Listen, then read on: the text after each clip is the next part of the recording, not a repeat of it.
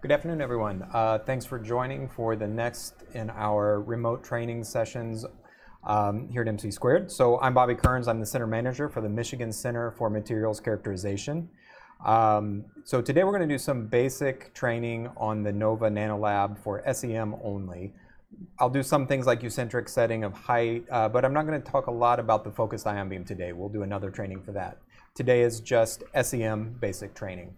If you have any questions, feel free to chat, and I'll be monitoring that during the whole training session. So I will just verbally answer your question. That way I don't have to type while I'm operating the microscope, but I should see the question and can answer it. So do feel free to please speak up. If you have any questions, let me know, and hopefully I will be able to answer those for you. So what I'm going to do now is go ahead and switch over to our user interface. What we should be able to see today, hopefully, is the user interface on the left-hand side here, where my mouse is active. Seems like it's kind of jumping around on me. Let me try one thing. Just cleaning the mouse here. Hopefully that helps. One thing I didn't think about. Okay. I'm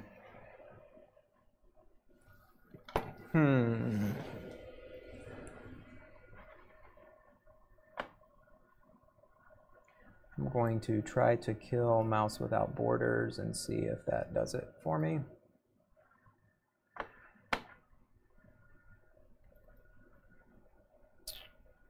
Let's just close it.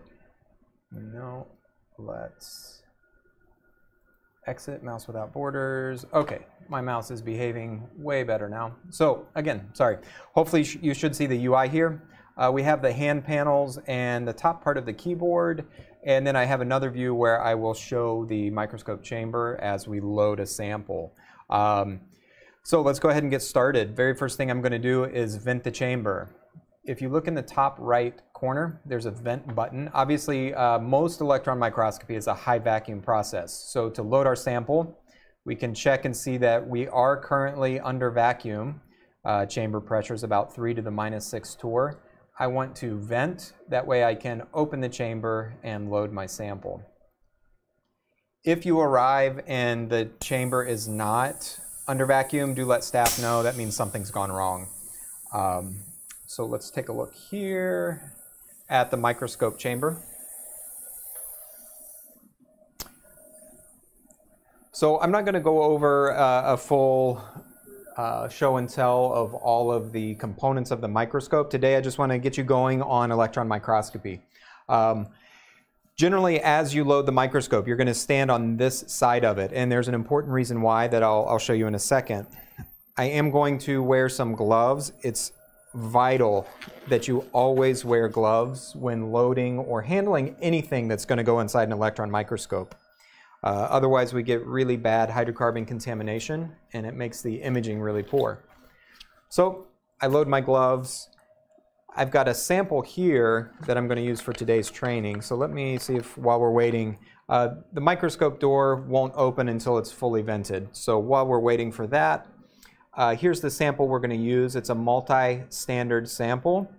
We have some various different areas that I'll use today. Your sample generally should be on what we call a Cambridge stub. Cambridge stub effectively is just a small aluminum table with an 1/8" pin on it. So that's the easiest way to get your sample into our microscope, is having it mounted to a Cambridge stub. This appears to be a 25mm stub, so it's about 1 inch in diameter. Most of them are 10mm stubs, so 1 centimeter in diameter. So I'm just kind of lightly tugging on the door just to see when vacuum breaks. You don't want to really aggressively pull on it. The door is on linear bearings, and we'd like it to smoothly open. That way we don't jar the microscope. Venting should take at maximum 3 minutes, 3-4 minutes.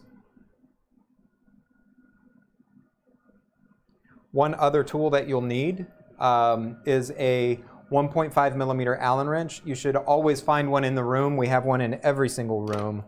And if it's not there, please let us know. One other thing that I'll talk about is we are going to use a height gauge that we call the elephant. And I'll explain exactly how that works as soon as the chamber door opens. Okay. So here is the microscope door. You see how it operates. It opens on these roller bearings here. So it is a fairly heavy door. We want to control it as it opens. Don't let it aggressively stop. Otherwise the microscope jars and it can cause some issues.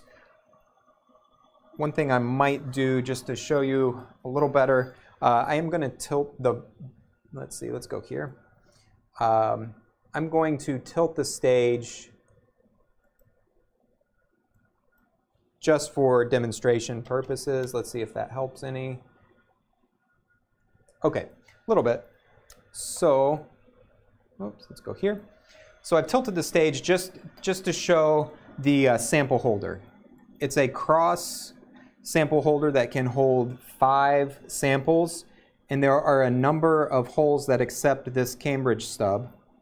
So what we'll do is put the sample into that cross holder, and we're going to tighten down a small set screw right here. And I'm just using 2 fingers. We only need to make electrical contact here. We're not making a mechanical force to really tighten the sample. That will cause the screw here to strip and become ruined. So we just want to use 2 fingers, just tighten it up enough to make electrical contact. I'm going to actually remove this sample. I only tilted to demonstrate. So I'm going to go back to 0 tilt. And from there, I'll demonstrate how you would normally load the sample. So let's go back to 0. We see the stage tilting back.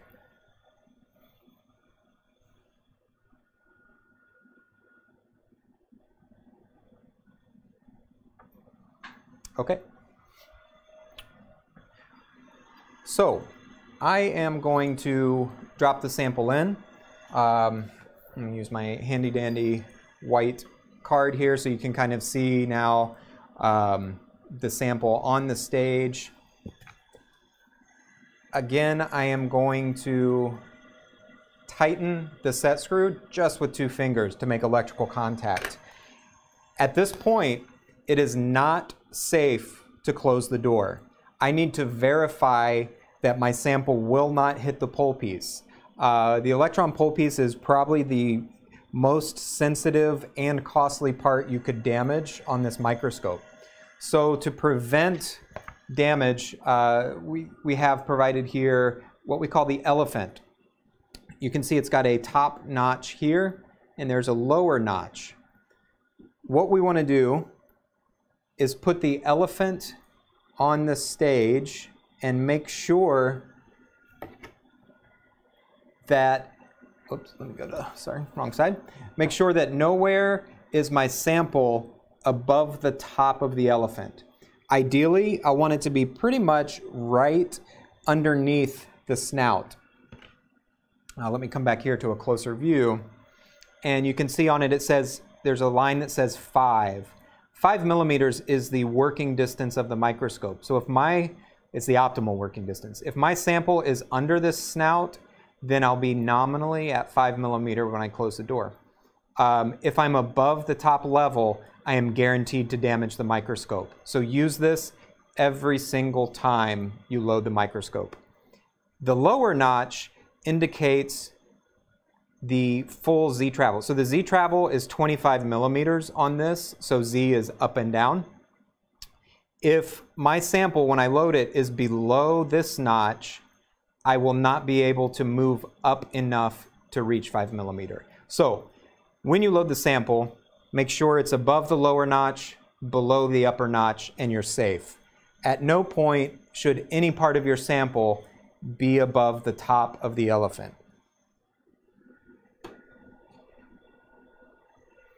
One other point, I should make is that if you load multiple samples, make sure they do not differ in size by, say, more than the thickness of a penny. If you do, when you translate X and Y around the stage, and one sample is higher than the other, you can easily damage the pole piece. So at this point, I have my sample at the appropriate height. I just happen to be there, but what if you're not? So what I want to show is the way that this sample holder operates.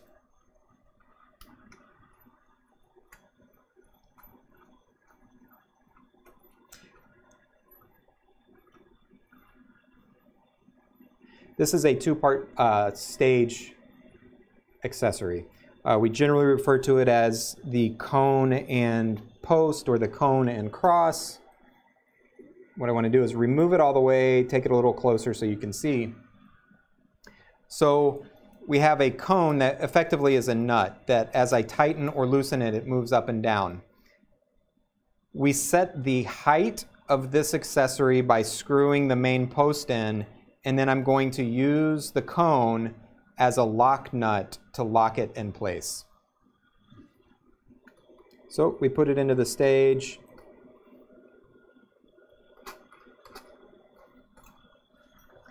And again, I'm going to use the elephant. Right now, the sample is above the elephant, so way too high.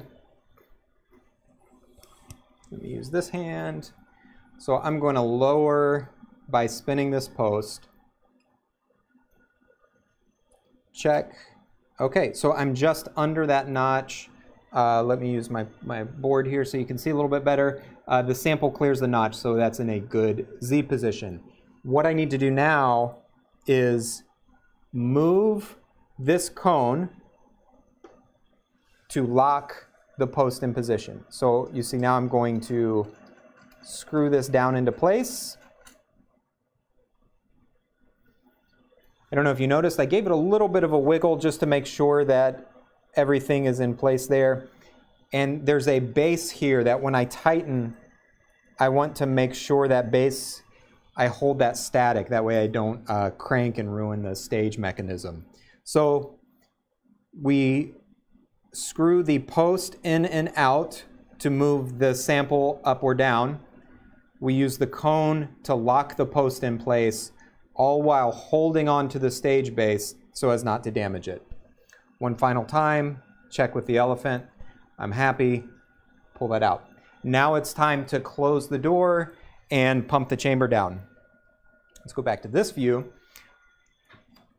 In the bottom left, or sorry, bottom right here, you'll see an interior camera view. This conical piece at the top is that electron pole piece that I mentioned. What we want to do is, as you close the door, you may be standing across the room. Don't just close the door without watching. You must watch this camera view. And you can tell I'm closing pretty slow. Again, I don't want to slam the door. So as we close the door, I watch in that camera view. It's now time to pump down. I don't want to just be hands off the microscope at this point. I leave one hand on the door. And we're going to go here to the beam control page and click pump. If the door were to roll open while I click pump, it will just continually suck air room in through the microscope and not come to vacuum. I only need to hold my hand here long enough that atmospheric pressure has closed the door. So I can give this a little tug. It's not opening. I now no longer need to hold the microscope. I am also at this point going to take my gloves off because I don't want to operate the microscope with gloves on.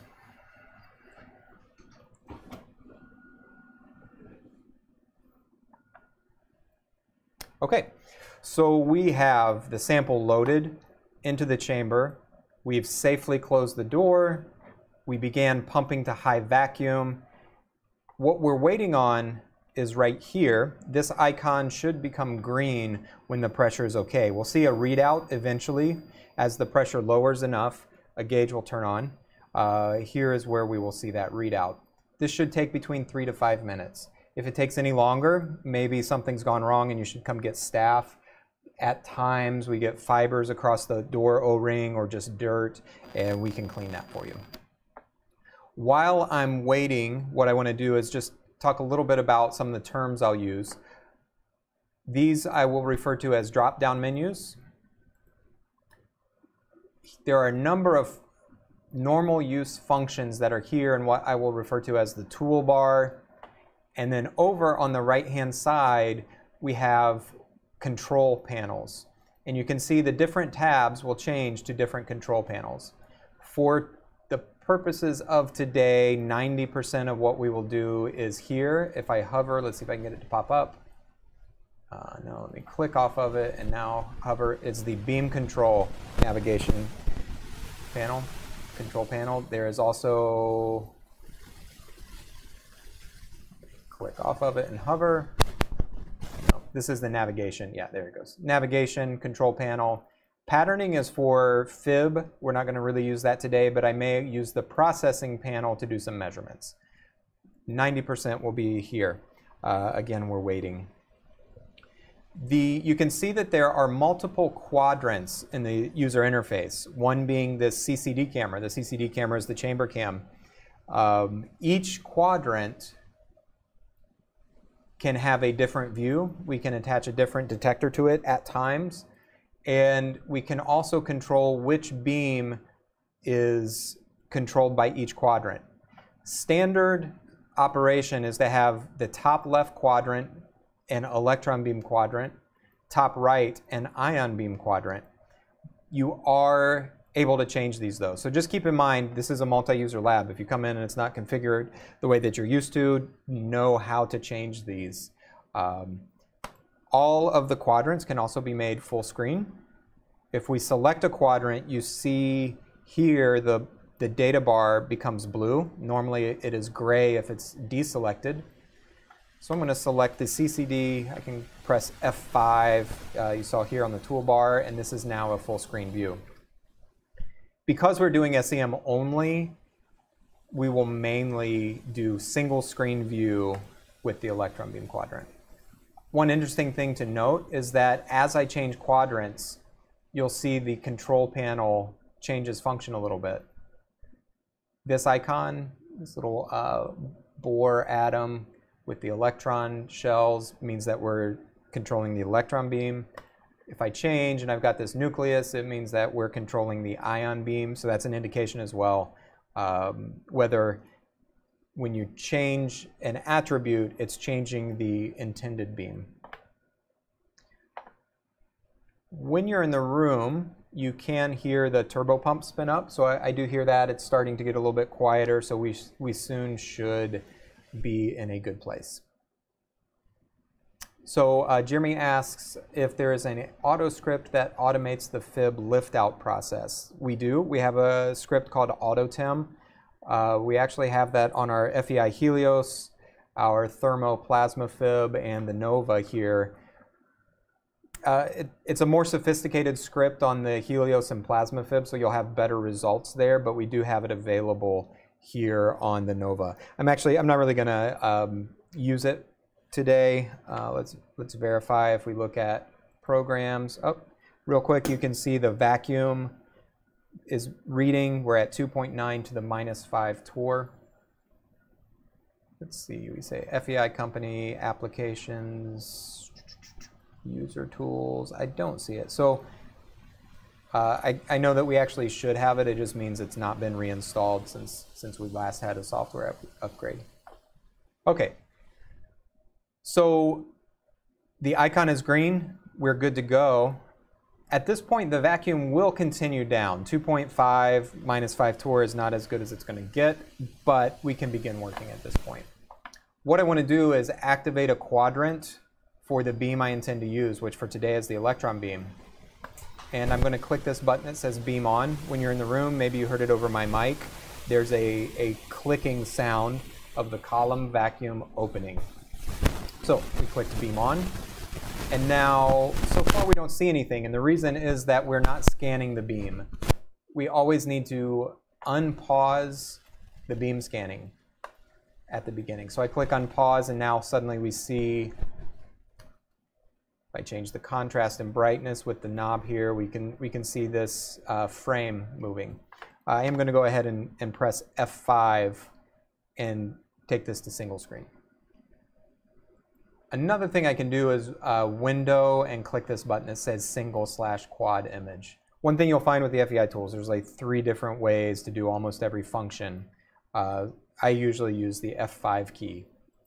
So here, let me go ahead and just talk through a little bit about the toolbar. We can set magnification by selecting here. We can also change magnification with the center knob of the MUI. The MUI we refer to as the manual user interface, MUI, so it's the MUI. I also have an option of pressing plus and minus on the keyboard. So I have to press the numpad. The plus and minus on the number row doesn't work. What that will do for me is you see this reported magnification. Plus gives me twice the magnification I was at, and minus does half. Okay, so we can also set our beam parameters, 5 kV, 400 picoamp. There are some beam alignments I'm going to use. I'm going to talk about these 5 icons, 6 icons a little bit later. What I want to get to now is the scan speed. The scan speed controls how fast the refresh rate is. I've gone to a slower scan speed, and if I hover, it says the frame time 4.7 minutes. That's how long it takes for this entire frame to refresh. To start, I'm going to scan fast. That way we can easily focus, find our sample.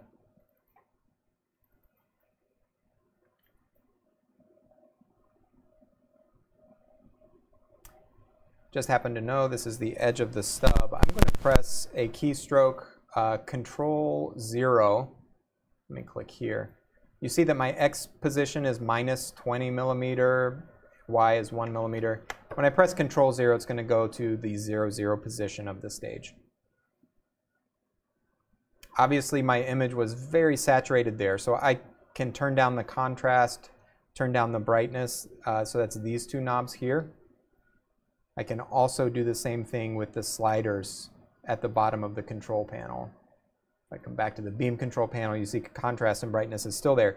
Changing the knob does change the number. I'm not clicking, I'm just turning the knob and the number changes. So what I'm interested in doing now is just generally finding our area of interest. This happens to be a platinum aperture, and not what we're going to look at right now. I'm driving the stage around. I'm going to give some pointers on how I do that a little bit later. Right now, I'm most interested in finding my region of interest, and that's going to be this sample here. This is a 10-sphere sample. Also, just so you know, you see this gray region. We actually are scanning a little bit on the inside of the pole piece. So at the lowest magnifications, you can see the pole piece. Just FYI. So our beam alignments are not good right now. We have a lot of work to do to get a good image. I can slow down the scan a little bit. And so what I've done so far is I have loaded the sample.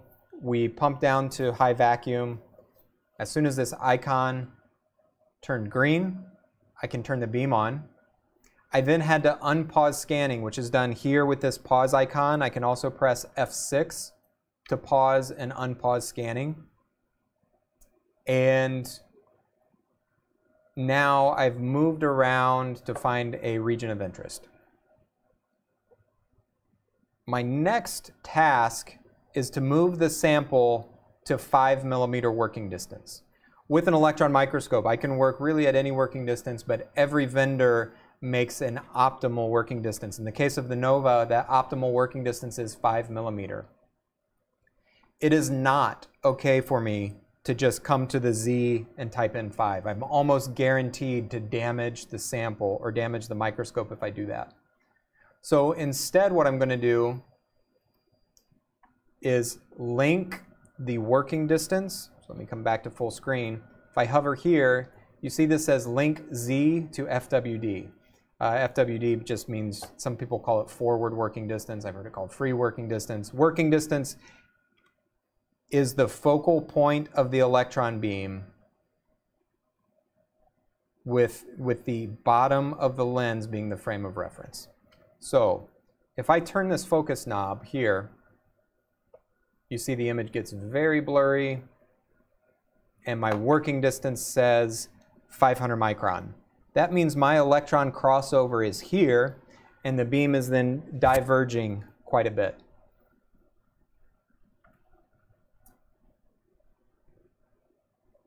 Okay, I go through focus. I see it get not great, but I go through focus, and then suddenly it gets way worse.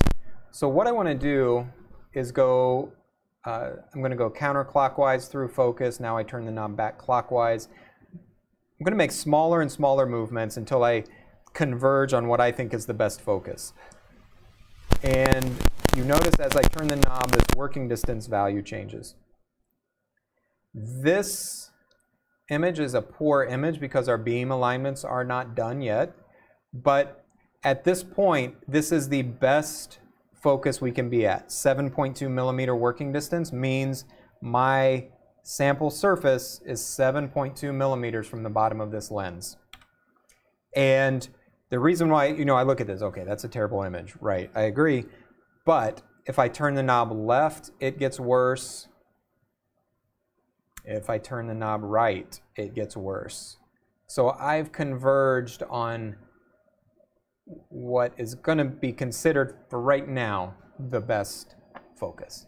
So I can go ahead and click this link Z to working distance. Only click that button when you've verified focus. Now it is safe. Let me go to F5 here. Now it is safe for me to type 5.0 into the Z height, and what we're going to see is the sample is going to move up. And you see it moves up quickly, so if you mess that step up, you might damage the microscope. I'm going to go a little higher in magnification. So again, we are going to converge on a focal point. Here's not good. I've gone through focus. Okay, here's probably about as good as it's going to get. I need to do a number of things. So I have to do my crossover alignment. I have to do my lens alignment. And I have to correct for astigmatism. So first is easiest. I just click crossover. And now this 2D control panel will move this white disk, and I simply center the white disk around the green cross. The green cross represents the center of the optic axis. The white disk is actually, we've kind of effectively flipped the image and found a way to image the emission point. So now we've centered the emission on the optic axis. So source tilt, super easy, should take you 5 seconds. Let me show what happens if it's off. Clearly, if the beam is off axis, I can see nothing. So if you come in and turn the beam on and you can't find any image, that should trigger you to do your crossover alignment. Let's see if I can, I'll do that later. Okay, so we're centered around the crossover here. Going to uncheck. One thing you may notice is when I focus, the image is really stretching. Now, I think, is my camera? Yeah. So now it's stretched in this direction. As I go through focus, we're now stretched. Sorry, my camera inverts. We're now in this direction. This tells me I have astigmatism, and I also am seeing some swinging in the image when I focus. Swinging is a function of lens alignment, and the stretching as I go through focus is a function of the stigmator. Just looking at this, I can tell whoever used this last left the beam not in a great position. The stigmator is all the way over on the right. I'm going to make it easy on myself. I'm going to right-click here, and I'm going to say 0. Oh, look at that. Magically, it got way better.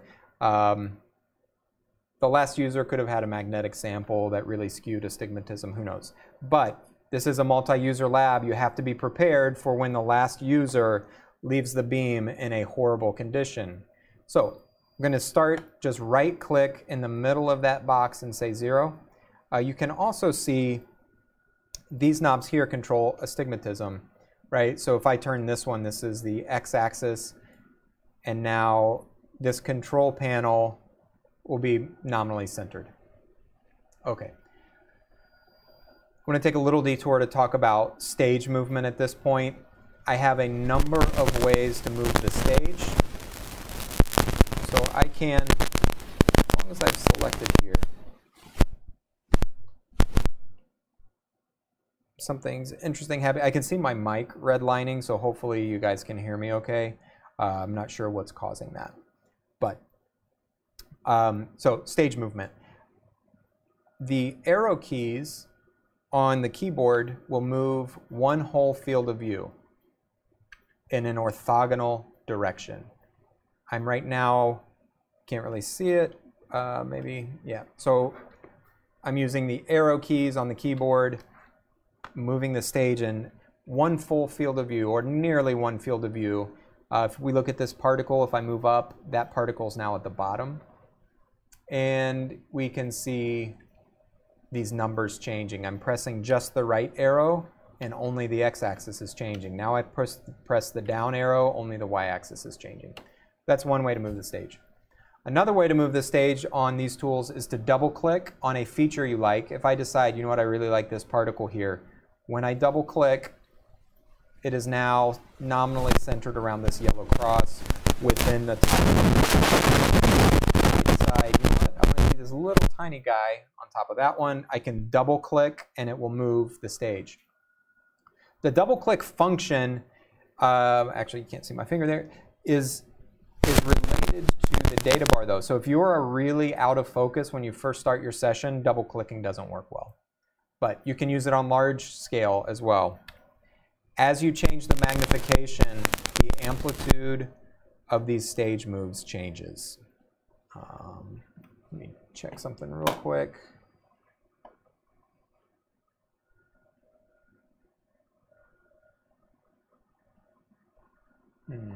Okay. Just checking my audio filters because I can see the audio feed, and it looks like it's really, really loud. So one other way to move the stage is, can my mouse reach that far? No. Okay. Nope, can't reach that far. Okay. The center mouse wheel.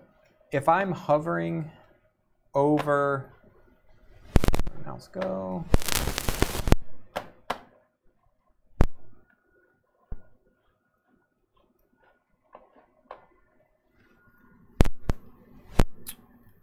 Okay, 1 second.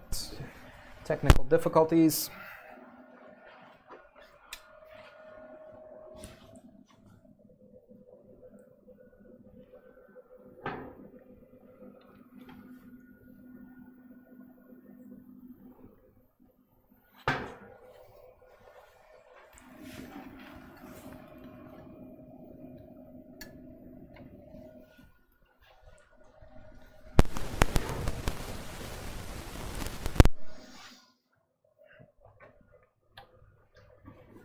Okay, is my mouse back? There's a possibility my mouse just died. Okay, I have one right here though.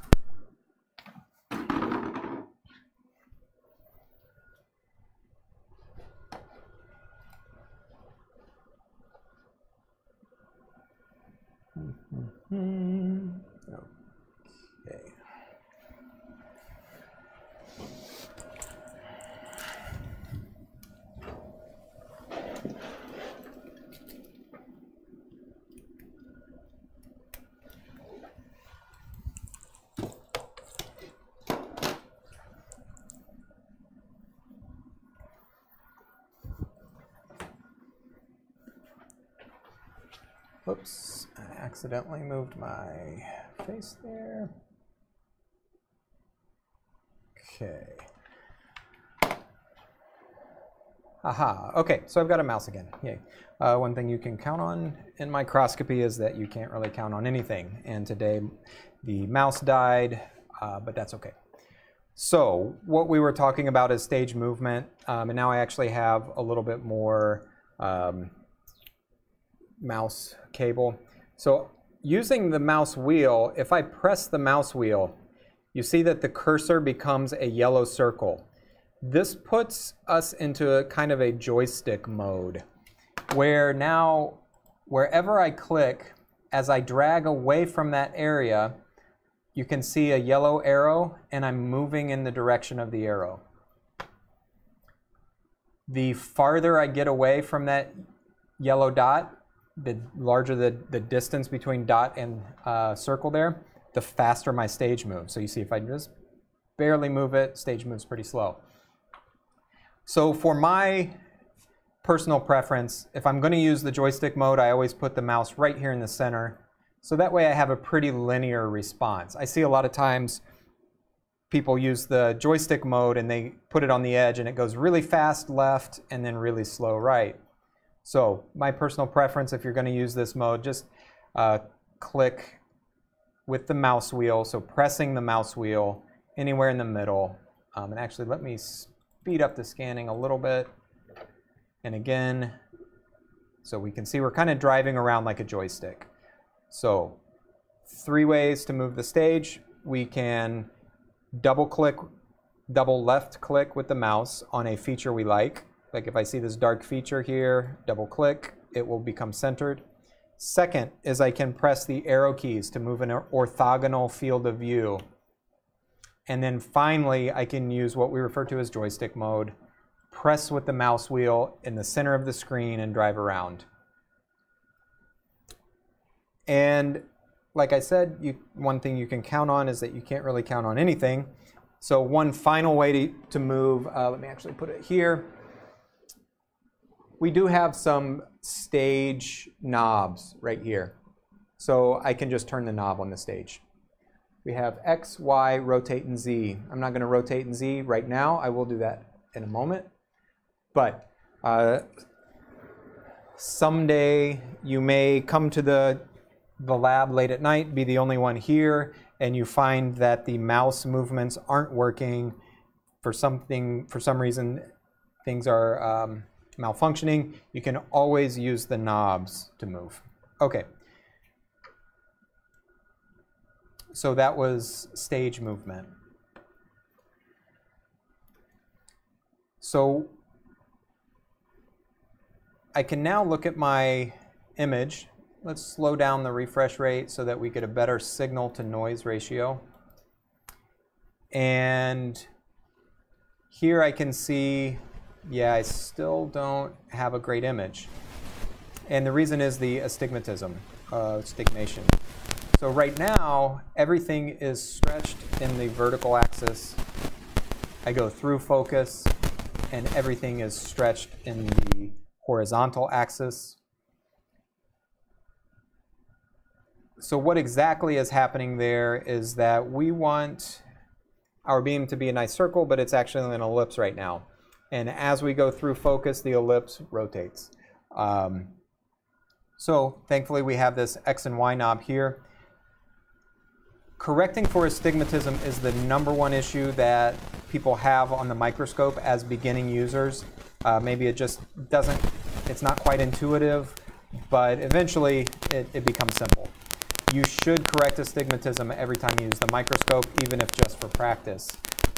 You can see at really low mag, okay, this looks all right, because the astigmatism is smaller than my pixel. But we don't want to limit ourselves to really low mags. We want to push the limits. So I go through focus. And now, at this point, I'm going to correct the astigmatism. I'm going to do one axis at a time. Let me select the control panel here, and so you can see the control table. As I turn the Y knob, almost like focusing, the image gets worse, So let me do this real quick. So we have a comparison. I'm going to acquire an image. Okay, crackling sound. Thanks, Jeremy. I don't know. Let me try something real quick. So I will be right back. I'm going to grab a different microphone.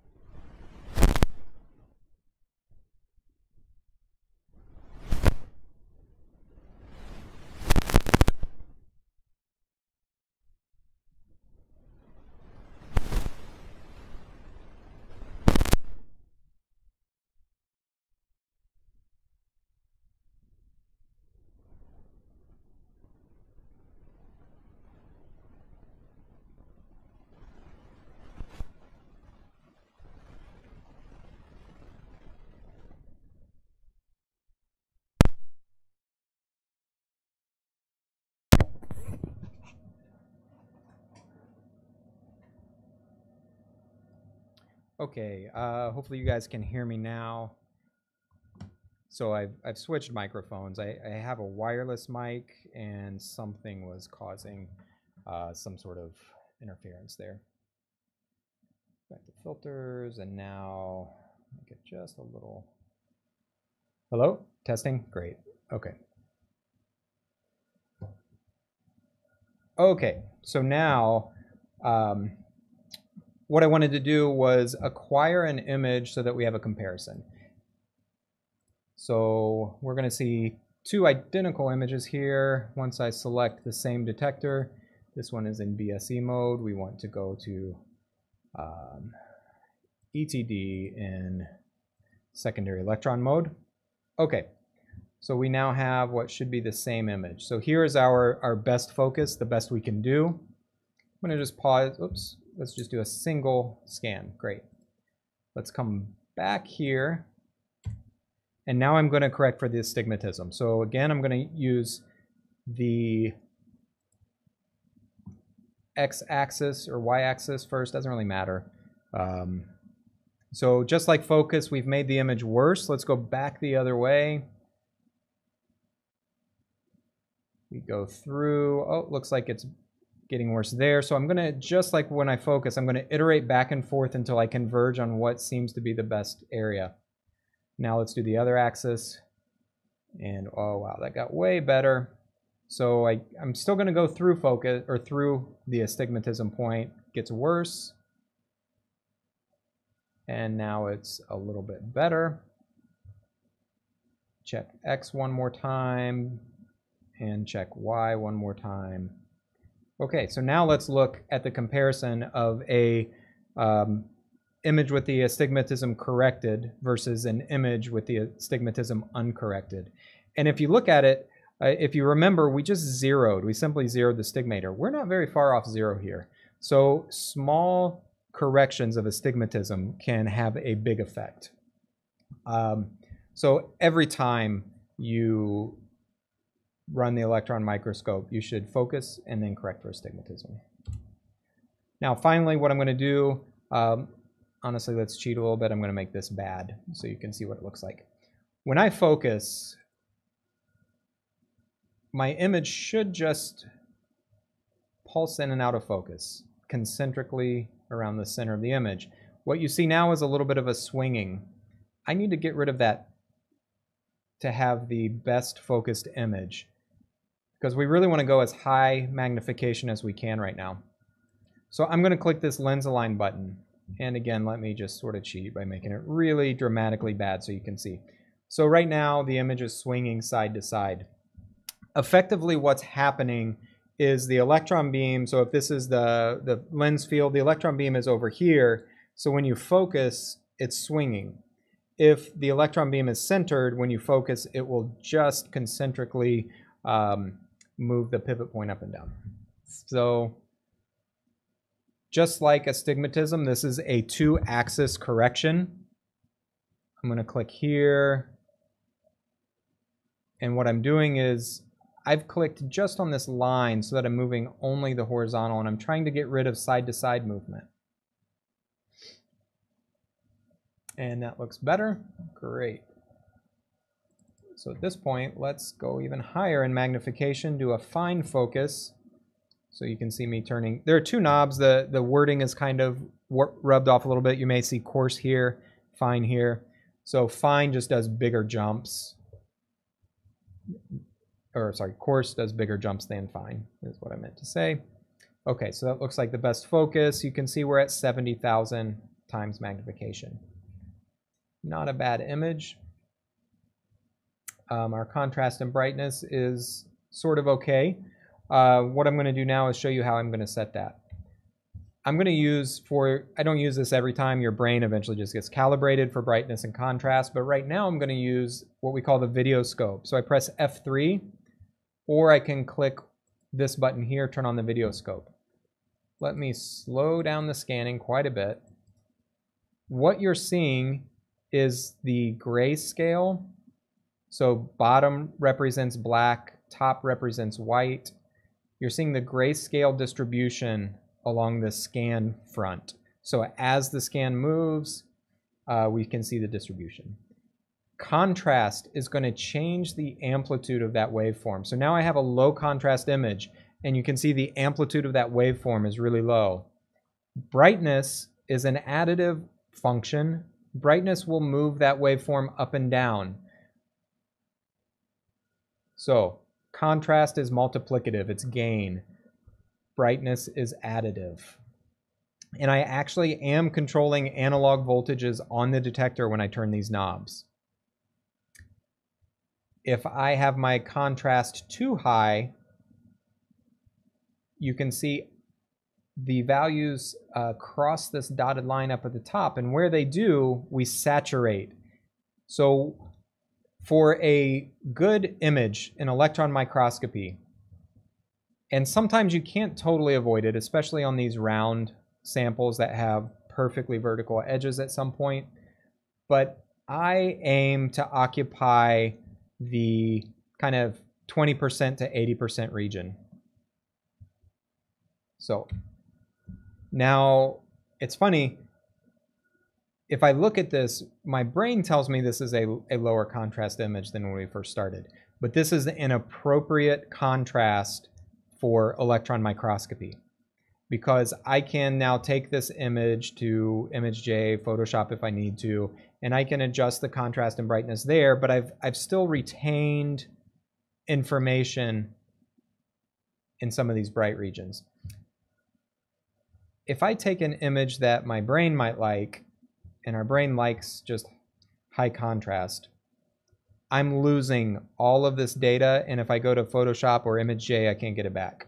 So I want to, with the gain, change the amplitude of this waveform to occupy between the 80 to 20% region. And yes, it may look lower contrast, but this is actually a very appropriate brightness and contrast setting. Let me do this real quick. Notepad. I like to, no, I don't want Adobe Reader. What happened? Let's do this. I think there's an odd function in FEI lab notes. Yep, this just opens the Windows note, not Movie Creator. Sorry. Yes, please close. Tools, lab notes. This is just Windows Notepad. So I'm going to take a second to look at what we've done.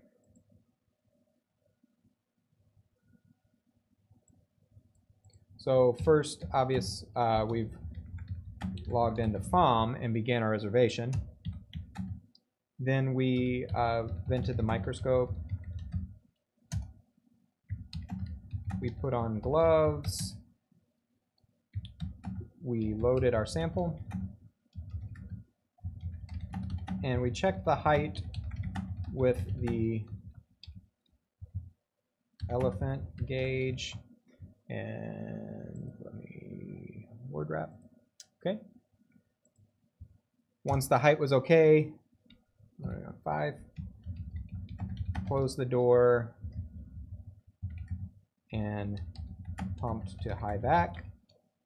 After high vac was requirements were met, the icon turns green, and then we turned the e-beam on, found our region of interest. At that point, we did a coarse focus to link the Z to working distance. We moved the stage to 5 millimeters. And at that point, our sample's at the appropriate height, so we can start to pay attention to beam alignments and fine focus. First step was we adjusted the crossover. After adjusting the crossover, I did a little bit of fine focus and stigmation correction. And this is an iterative thing. So sometimes the stigmation is so bad that you have to focus, stigmate a couple times until you really converge. And then we did our lens alignment, which that got rid of the swinging in the image. 13, and then we redo step 11. So after the lens alignment, because sources of stigmation are point sources, if we move the beam, we're moving closer or farther away from a point source of stigmation, so we need to check it again. So we did that. At this point, our sample is at the appropriate height, the beam is aligned, we are ready to take an image. Before taking an image, we set contrast and brightness, and then finally, we're going to take an image. Okay, whoops, take an image. To take an image, the easiest thing to do is you just press F2. So I pressed F2 here on the keyboard. It's done a single scan. Let's just call this folder training.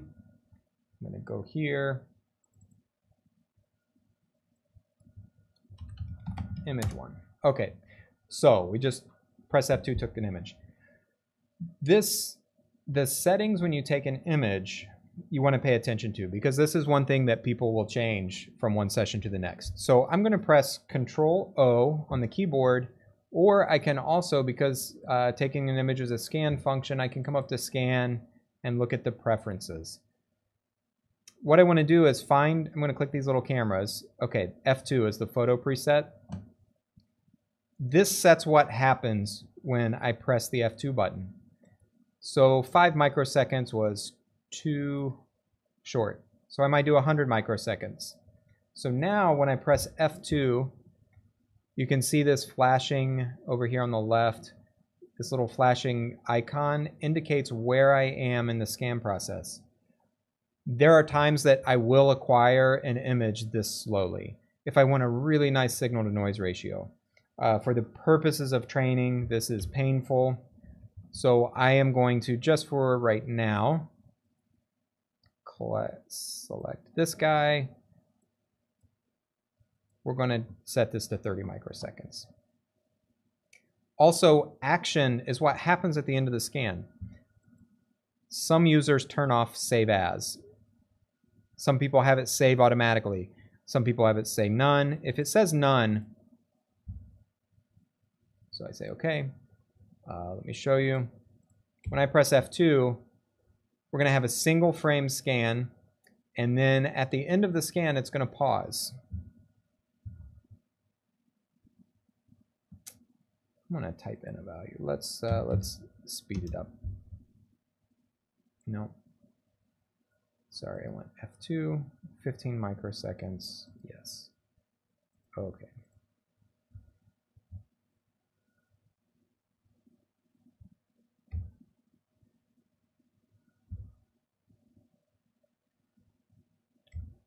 Oops. Okay, doesn't quite like that. Let's try one more time. I'm going to click the camera icon. We're going to change this. That looks like it won't let me. Different software versions let you type the exact number in. So maybe for today we will choose 5 microseconds. Okay. So when I press F2, we see it's going to complete a scan. At the end of the scan, it will pause on its own. So pausing just means that the beam is no longer scanning back and forth. Nothing happened. I have to, at this point, remember to click Save As. So if I want, I can go back to that preferences and just select the photo preset, and I'm going to choose Save As the action. Do choose 16-bit as your acquisition. There is an 8-bit that only gives you 255 data levels or grade levels per pixel. There's no reason to take an 8-bit image anymore. Okay, so now when I press F2, we see the beam scan, flashes, the pause button flashes until it actually is done, and now we can save. Other things to keep in mind are that if you want the data bar, you have to have this checked. And if you want to save the image with overlaid graphics, you also need this checked. Overlaid graphics are things like measurements. If I were to measure these, and somebody left this in cross section, so let's say no correction. So that's a 3 micron sphere. If I save my image and this is not checked, those measurements will not be saved. So keep that in mind. And let's try something just to verify. Where do I think we just save that in my documents, training. Let's open this last image we took. Okay. I had to check. FEI has a lot of different versions of software, and on the Nova, what's good, this yellow cross is not considered an overlay. Some other software packages consider the yellow cross an overlay, and I've been burned before where I spend all day doing microscopy and then I have a yellow cross right in the middle that I don't want. So on the Nova, don't worry about it. The yellow cross will not show up. Okay, press F6. We can begin scanning again. Let's go a little faster. Right, at this point, I've done my beam alignments. I've set my contrast and brightness. And you can see as I move, I need to tweak the focus a little bit. Okay, the Nova is our second highest resolution SEM in the facility, but you see that if I come here to even 50,000x, this is a blurry image. What I need to do is on this toolbar, there is another mode called Mode to Immersion Mode. And that projects a magnetic field in this space between the lens and the sample and allows us to get a much higher resolution image. So if you are interested in ultra high resolution imaging, you have to use immersion mode. You always will set the microscope up in field free mode, and then when you're ready for high res, let's go to immersion.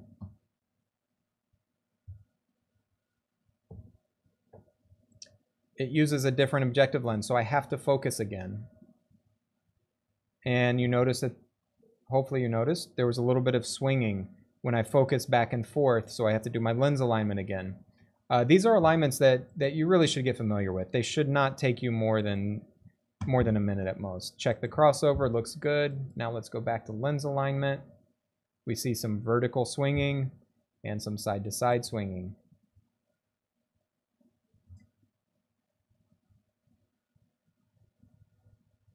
So I'm moving now up and down in this control panel. A little bit of side-to-side swing. Let me click here. Got worse, so I go the other way. Okay, so here's good enough for now. And our astigmatism also will need corrected for, so I do our fine focus. You see the sample is moving. I'm not moving the stage. Means it's kind of charging a little bit.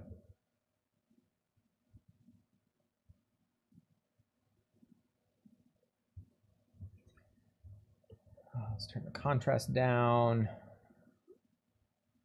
Contrast down a little bit. And now let's go back over to one of these regions with the small.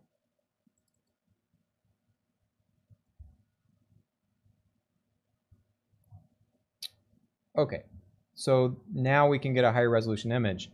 Still, to me, this does not look great if I were interested in really high resolution. And just experience will tell you eventually that the reason why is the probe current is too high. Lower probe currents give a noisier image. Higher probe currents give a high signal image. High probe currents give a poor resolution. Low probe currents give a good resolution. Just a rule of thumb. So I'm going to drop down to 98 picoamps. And right away, you see I get a little bit of this kind of grainy salt and pepper look. Every time I change the beam, I need to check my crossover. I need to check my lens alignment. There, it made it worse.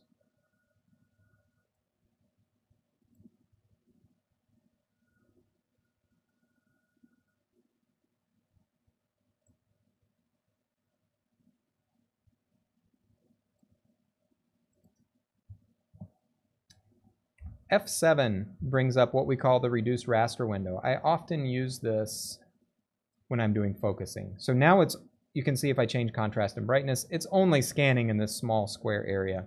So that helps me sometimes just to focus my attention on a small region. I can see some astigmatism in that image.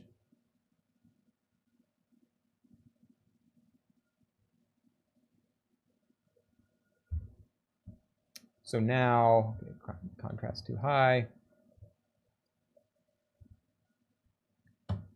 We have a much sharper, higher resolution image. We're at 98 picoamps, but that's the ultra high resolution mode. So we refer to just different ways. Field free mode, you'll hear staff call it mode 1 or mode 2. You'll hear us call it field free or search mode or normal mode. Immersion mode we sometimes call UHR for ultra high resolution. So if you come to me and I'm in my office and I'm writing an email and you say, hey, I can't get a high mag shot, and I say, oh, are you in UHR mode? And you come back and look, you're not going to find that. You'll be like, I don't know. I see I'm in immersion mode. So yeah, immersion mode is UHR mode. Okay.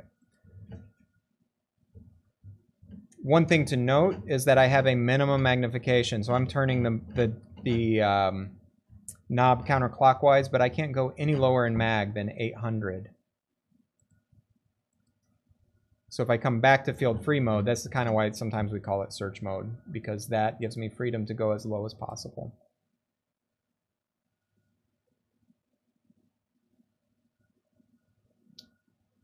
All right, so here, that was some gold spheres.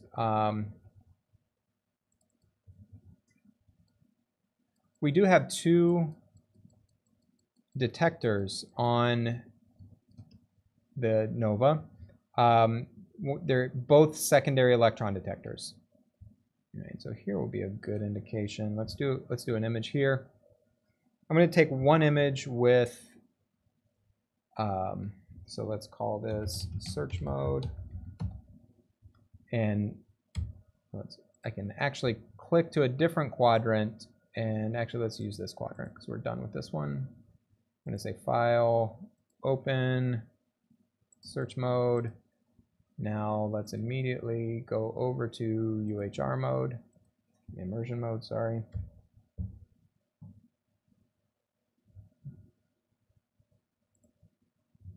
Okay, just got to tweak the focus.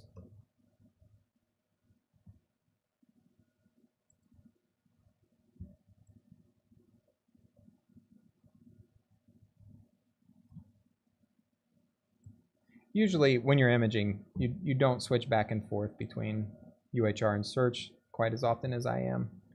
A good rule of thumb with electron microscopy is that you want to focus at a higher mag than you take the picture at. So if I wanted to match that image that I took it at 25,000x. So I need to focus above 25,000x. So now I drop back down. There's my 25,000, F2.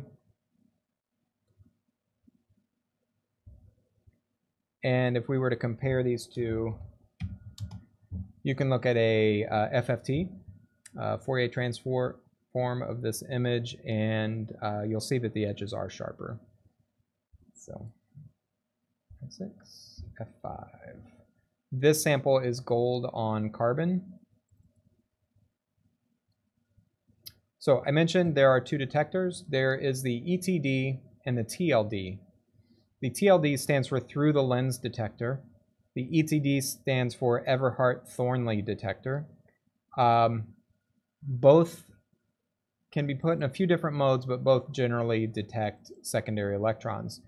UHR mode or immersion mode must use the TLD detector, but what's nice is it will automatically switch that for you. If I go back to field-free mode also, you can see that it switched back for me. So it went back to the ETD. The ETD detector is the traditional SEM detector, secondary electron detector. So looking for my focal point. There we go.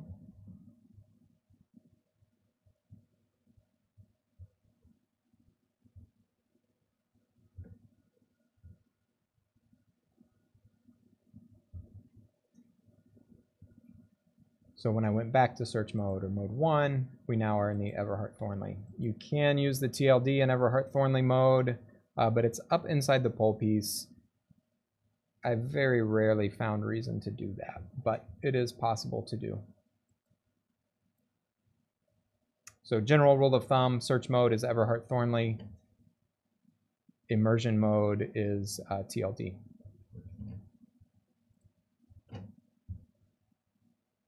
So we can move around to various regions.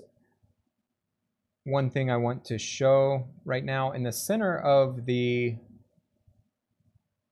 stage is a platinum aperture. And you can read right here where it says specimen current. This is the amount of electron current that is coming in the beam, hitting the sample, being absorbed by the sample and making it out the stage. So a lot of that, though, is reduced by the secondary electron yield and backscatter yield. If you have an experiment where you need to know exact dose, what you can do is use a Faraday cup. This is a platinum aperture, so it's got a hole that's very deep and none of the electrons can escape. What's interesting, so if I look at the specimen current now, it says 35 picoamps when I'm supposed to be getting 100. So that could be a alignment that we need to do, maybe. Could be a, honestly, I just changed up to 1.6 nanoamp, and I saw no change in that value. That actually tells me this is something we need to call our friendly service engineer about. Okay. Honestly, it's not too vital of a thing. It's just something I was hoping to show. Okay. So what I just did is I changed the current up to 1.6 nanoamp. You can see I've got a way brighter image. I have a lot more signal. A high current image is going to be worse resolution.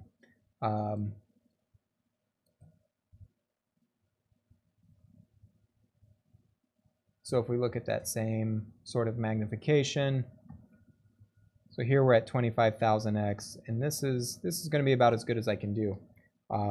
So yeah, this high current is generally for analytical work. For EDS, we don't have an EBSD detector here, but we do have an EDS detector. So you want to use high current for EDS. I'm not going to show EDS today. What I want to do now is I'm going to go to, we have a sample on here that is a silicon. There's a TEM grid, another TEM grid. Here we go. This is a silicon alignment sample. We often use it for testing functions of the focused ion beam. I'm going to use it to set what we call eucentric height. For standard SEM imaging, you don't really need to set eucentric height, but for FIB use you do, so I'd like to go ahead and talk about it. One thing you notice right now is everything's kind of inclined. I have this nifty feature up here in the stage dropdown called XT. It's just the name of their software. XT Align feature. Let's make the feature horizontal, and it says click in the image to specify the first point. So I'll click here. Click in the image to specify the second point. Click there. Finish. And now the microscope is going to do a rotation for me.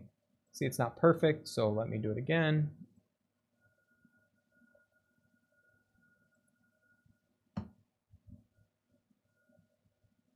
Okay, so now it's pretty orthogonal. This is going to help me for setting eucentric height.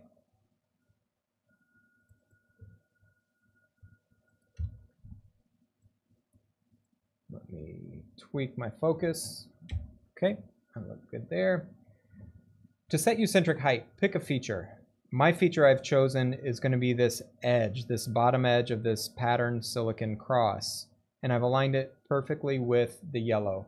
I'm interested really in only the horizontal axis. I don't care that the vertical axis is not aligned.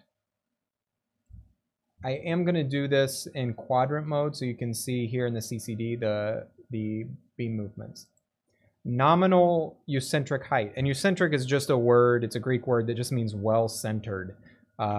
What we're actually doing, the stage has a tilt axis, and the sample X value happens after the tilt axis. So if my sample is below the tilt axis, when I tilt the stage and I'm imaging here, the area that I'm imaging moves.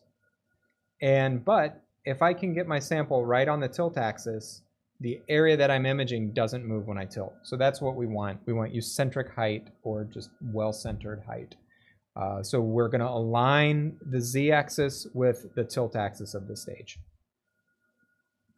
To get in the ballpark, I'm going to type in 10, and what we're going to see is this cross is going to move up or down. So we see it moved up. And when that happens, let's do this. I'm going to roll over to the stage. I'm going to grab the Z knob, and I'm going to turn it down.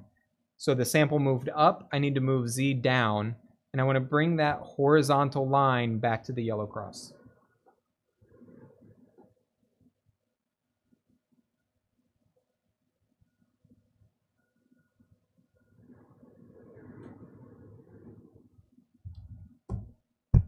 Okay, so I go back to 0 tilt, and I see my sample there again. That got me in the ballpark. This time I'm going to go up to 52. 52 degrees is the standard ion imaging tilt. You see my mouse here showing this conical pole piece. This is the ion beam pole piece. So when you're at 52 degrees, this is perpendicular to the ion beam. My sample again moved up pretty far. Turn the contrast up. So again, I need to move it down.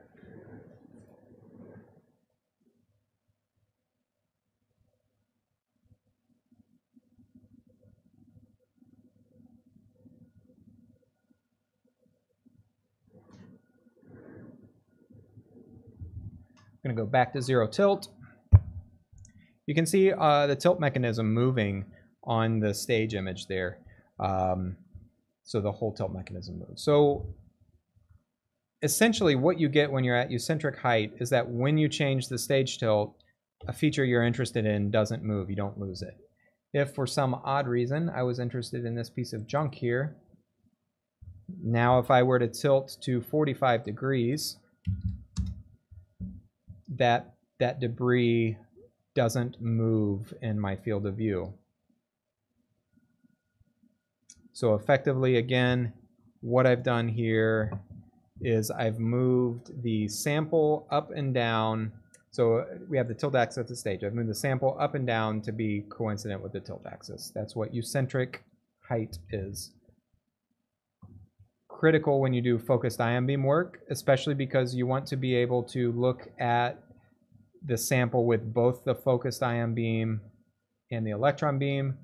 You know, I wasn't really planning on looking at fib, just for fun. Let's turn the fib beam on. And what we should hopefully see, I'm going to turn the voltage up to 30 kV, the beam intensity or beam current down to no, I want probably 50 picoamp. The ion beam is destructive, so I don't, as I image, I will be destroying the sample in some manner. But you can see here again is that feature. If I now go up to 52 degrees, that feature stays centered. So eucentric height is critical for focused ion beam work, because what happens is you change back and forth from electron beam to SEM beam, and you also tilt up and down quite a bit. So that is eucentric height. We can see we've got the same feature here that we have over here in the electron beam image. Let's go ahead and turn off the ion beam.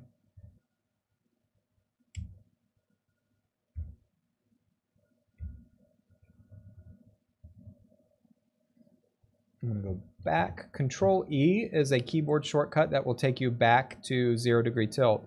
I mentioned that the ion beam tilt is 52 degrees. Control I for ion beam will tilt you up to 52. Control E will tilt you down to 0. So it's just a convenient shortcut.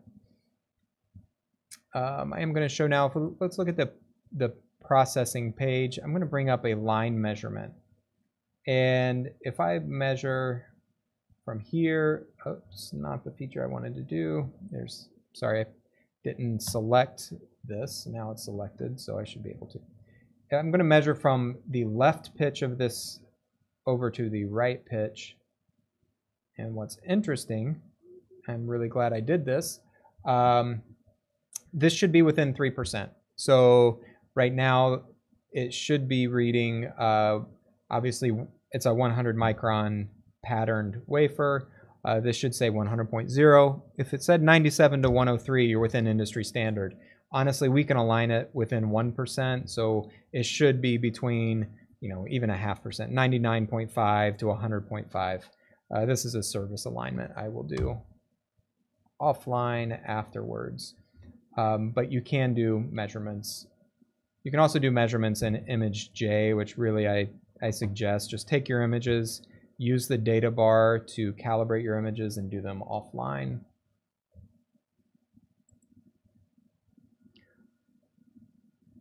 I'm going to find one more sample, and here it is. So this is great. This is a piece of plastic. This is what electron beam charging looks like. So we're kind of dramatically causing skewing of the image. I'm going to go up to 30 kV. I don't suggest you do this, but for demonstration purposes, this will be great. So what I'm doing is imaging this, and let me go down in mag a little bit.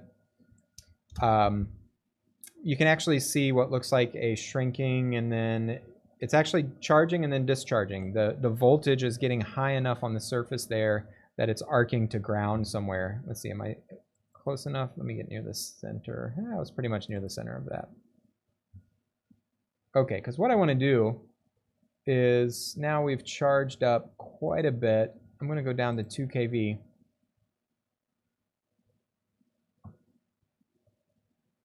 And we can make the beam do a U-turn.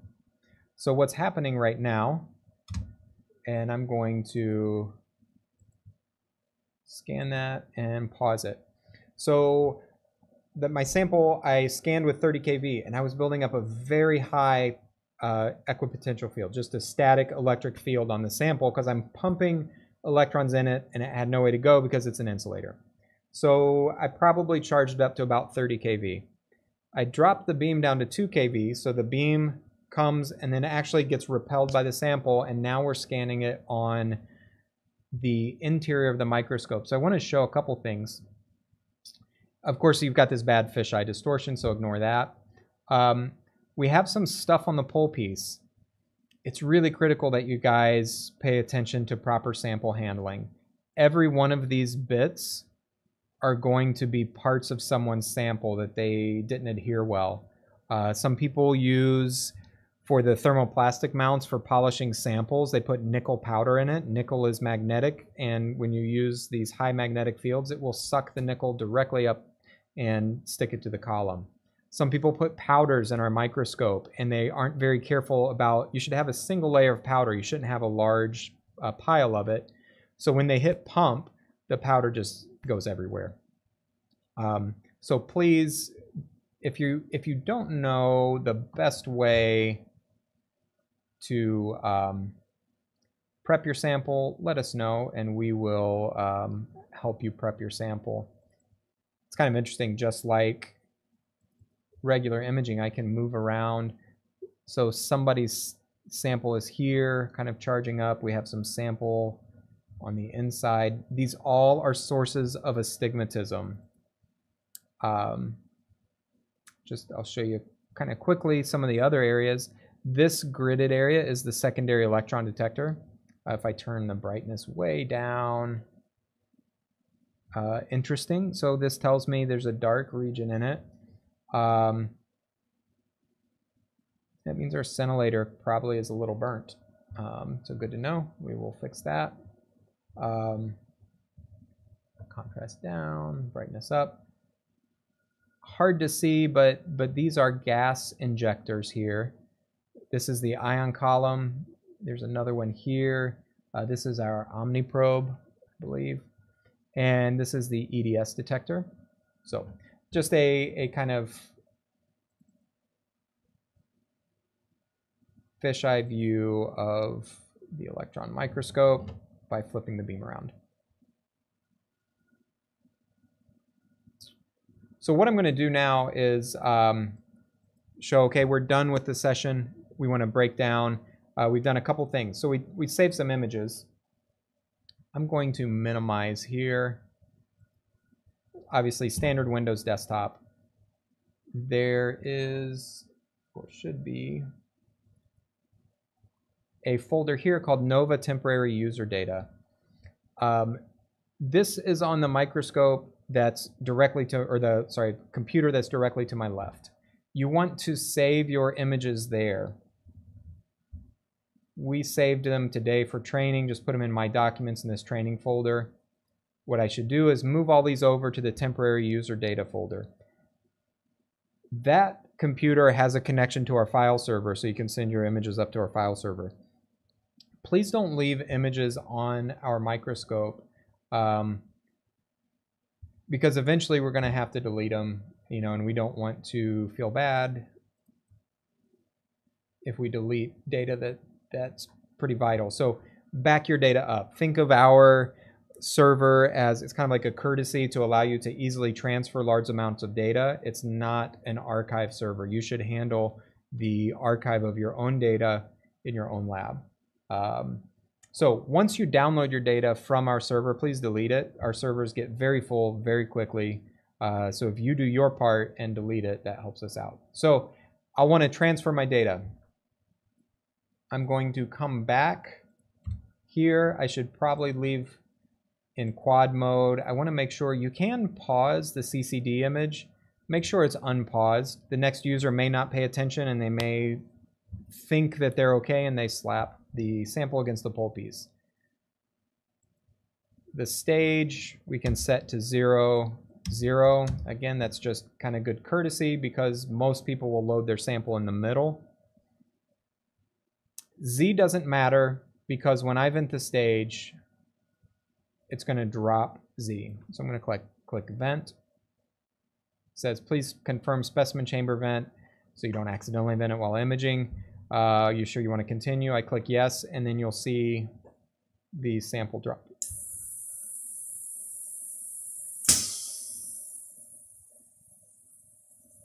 What I'm actually going to do is I'm going to pump back down really quick and just again quickly go through the initial beam setup. Maybe I'll pick a different beam value. I honestly wanted to vent the chamber just to dissipate some of that charge I built up. But you'll open the chamber door, take your sample out, close the chamber door just like you did when you started your session, and then pump it down.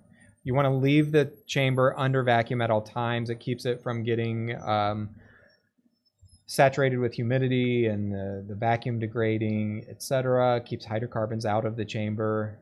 So make sure you close the door and pump it down. You want to make sure that it pumps all the way down before you leave. That way it doesn't vent and spend all night at atmosphere. Okay, so we're going to just pretend like I pulled my sample out. I'm going to click pump. That's given us actually long enough and enough atmosphere went into the chamber to dissipate that charge that I built up. So what I'm going to do is quickly just align the beam. I'm just going to set eucentric height really quick, do my beam alignments, do my stigmation, set my contrast and brightness, just so you guys can see. Right now it says it's 230, so we'll see how long it takes. Shouldn't be very long at all. If we look at these icons here while we're waiting again, this one at the top is the electron column pressure gauge. This one on the left is the ion column pressure indicator.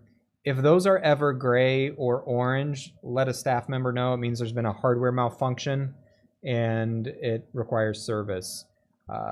Normally this guy here, well, it goes orange every time that you pump down or vent. But if the column indicators are anything other than green, you need to let us know right away. Occasionally the electron beam will turn itself off. This is a field emission gun. It's a Schottky field emitter. The emitter runs 24/7. This one's probably been running for years without interruption. If this green bar, what we see green here, is not, if it's red, if it's gray, again, let us know something's gone wrong. We need to start the emitter back up.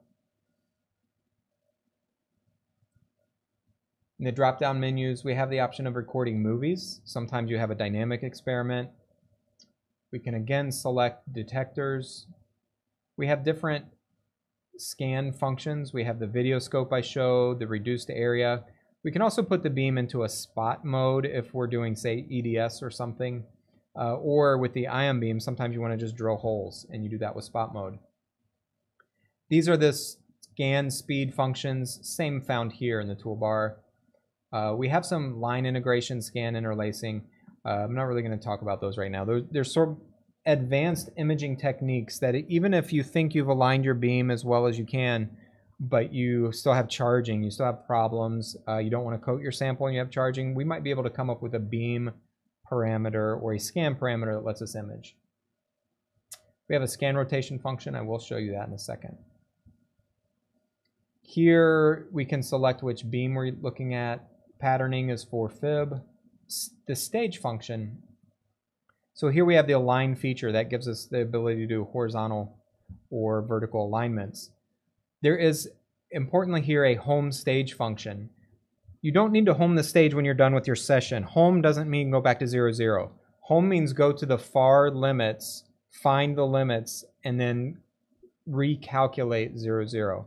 So stage homing is done when there's an error, something has happened. So if you come in and for some reason the automatic stage movements don't work, you might need to home the stage.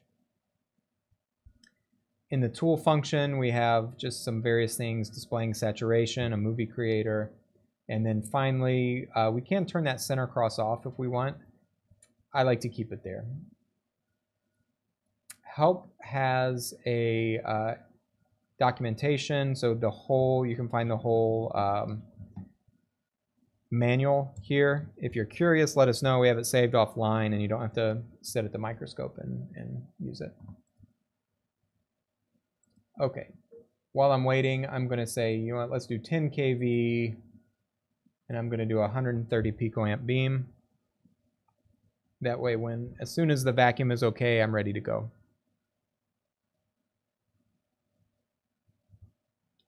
So if you're attending this training to satisfy the initial training requirement, please email Deanna Wendell, our department administrator. Let her know that you attended the training.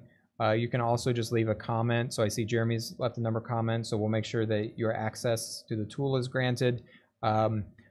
So of course, staff is here every day. We don't expect you to perfectly be able to operate the microscope after watching this training session, but hopefully this will get you started.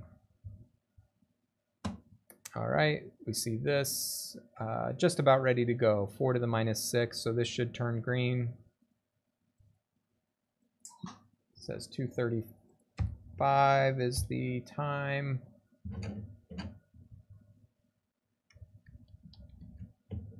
So I'm going to drive back over and find those 10 spheres. There we go.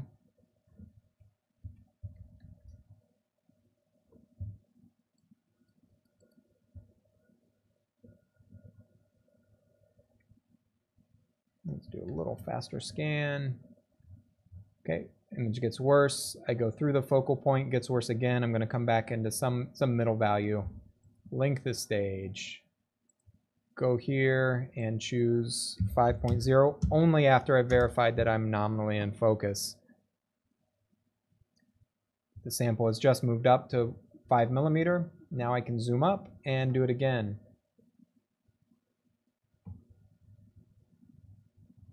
Okay, now there's my middle focal point. Let's go back to the control panel, check the crossover. Looks good. Let's do our lens alignment. And it's actually pretty good, but if it weren't, if we were way out here, it should only take you a few minutes at most to align this. So I take one axis, and you see I'm removing the vertical movement, leaving only horizontal movement.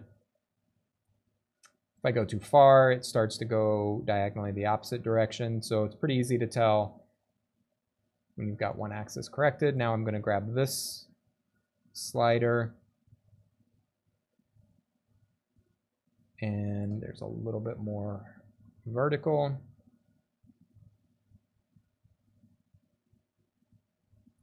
Okay, lens alignment is good. Let's double click, do F7 to focus our attention. Find decent focal point that I can use to correct astigmatism. So I'm looking at this one feature, and now I'll correct astigmatism Y. Okay, correct X.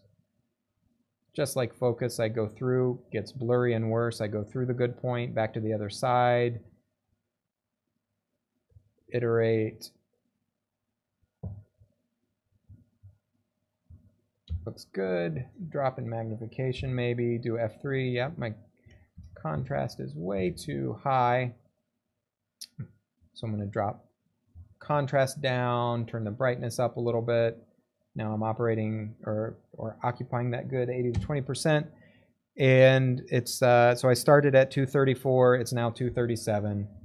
Took me a grand total of 3 minutes to go from VAC OK to having a fully aligned beam and all my parameters set OK. So you're not gonna be able to do it that quickly when you first start, but eventually, with a lot of experience, you should be able to. And if you find that it's continually taking you, 30 minutes to align the beam, just ask us to sit down with you and help you out, and we will do that. So this is basic SEM imaging. So hopefully, my hope is that what you can do is, let's see, do we still have this? Oh, we don't have the lab notes open. Tool, did it?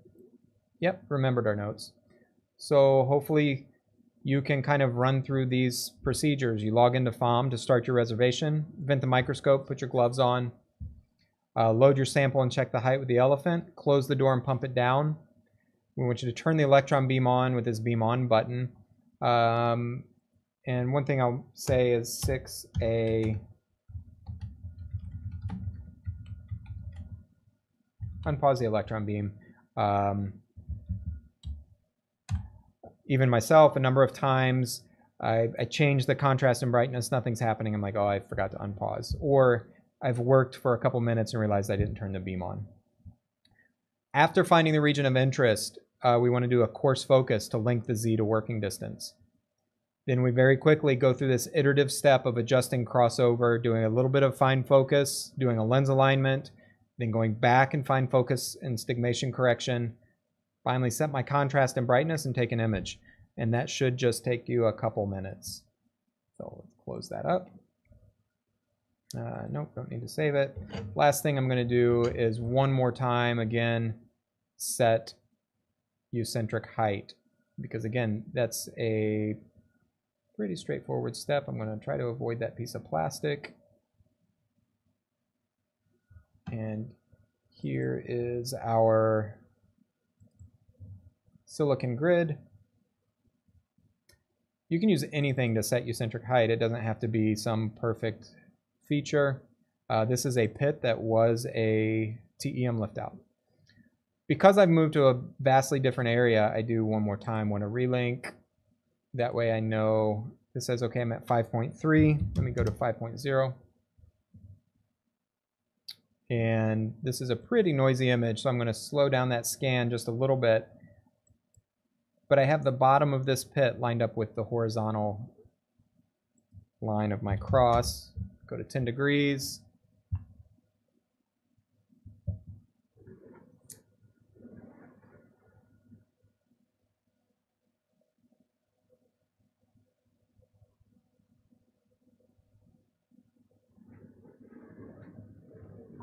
Okay, back to 0 degrees, and I'll double click one more time. So I always do this 0 to 10, 0 to 52. So now, just in case I'm really far off eucentric, if you go straight from 0 to 52, sometimes your feature just marches right off screen and you lose it. So that's why 10 degrees, it's not going to move quite as much.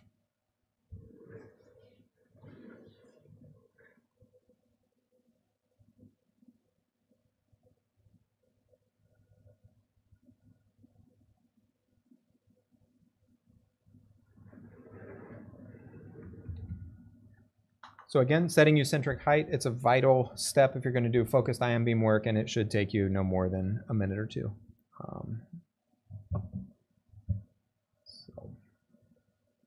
And as a rule of thumb, if you're going to image up to probably 50,000x, field free is okay. If you're going to use immersion mode, then you'll be able to get up to 250, 400,000x, depending on your sample. So that's it. I'm going to go ahead and now vent the chamber, sorry, and remove the sample. Let's go to F5. We see that. As a courtesy, we move back to 0, 0. That way somebody is pretty sure they'll be able to find their sample.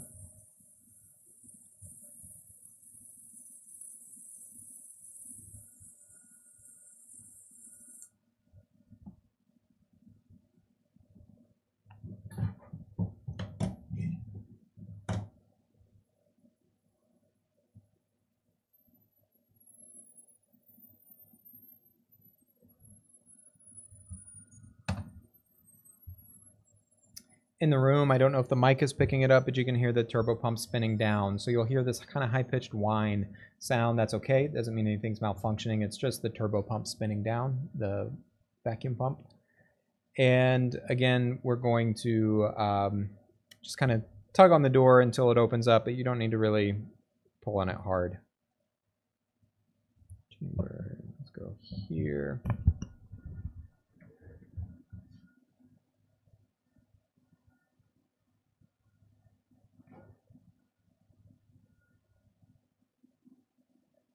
So again, I'm wearing gloves, brand new gloves.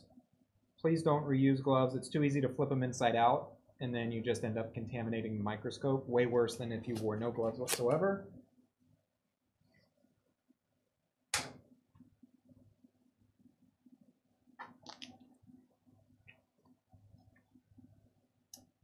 So I'm just giving kind of a light tug on the door. I'm not really, not using any muscle power, just kind of tugging a little bit. Eventually, once the pressure equilibrates with the room, the door should be able just to slide open.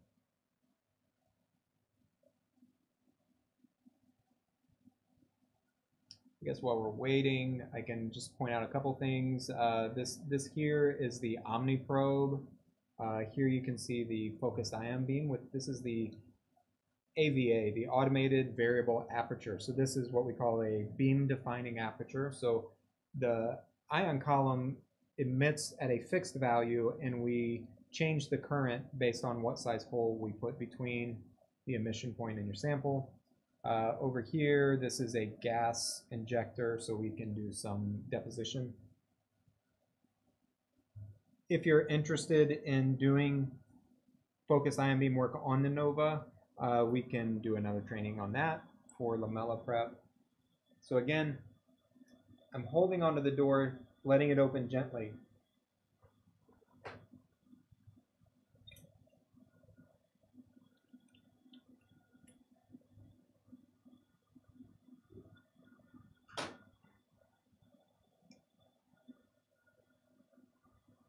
Make sure that your samples are clean. Wearing gloves doesn't really help you if your samples are not stored well. So your samples should always be clean, stored well. Otherwise, you're going to get bad contamination in your image, and that can cause a problem for other people as well. Just like before, I hold the door, I click pump,